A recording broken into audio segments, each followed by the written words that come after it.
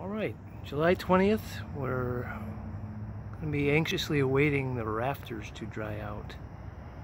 And from the looks of it, it's probably going to take a week or two anyway. I just moved them from the front where they've been uncovered for most of the last month that we probably got freaking damn near a foot of rain.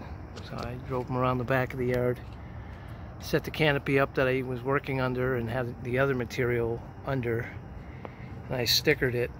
Put little 3/4 inch by 3/4 inch pieces of scraps in between them so they can get some airspace and breathe and get some of that moisture out of them. Some of those things weigh freaking shit ton heavy. Nothing super uniform in size. I mean, they milled them okay, I guess, but I'm gonna have to obviously be paying attention with the bird's mouth and trying to obey those rules and working off of a reference point, Eris. Otherwise I'm going to have a lumpy bumpy roof. So that's it. They're all stacked up under the canopy. I positioned them close enough to the house so in the morning the eastern sun, the sun is blocking, or the house is blocking it. In the afternoon the western sun, hopefully most of this canopy, because I let it really hang out well beyond it, will be hidden from the sun. The trees will do their job for the other part of the day, so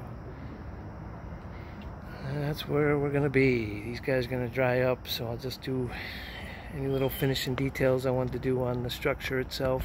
Got a few more pegs to drive, maybe a few more pegs to make. I took some of them scrap 8x10s and 8x8s and put them on top, put a little additional weight coming down on the stickers too for these guys here, try and keep everybody from wanting to move and twist too much, hopefully. But that's where it is. There's no way I'll be working with these anytime soon, probably mid-August. I think I have another vacation week coming up. Supposed to have 2 in a row, but I had to give one of them back so I can attend a school with work. So that 1 week in August I should be back to working on these, providing they're dried up enough.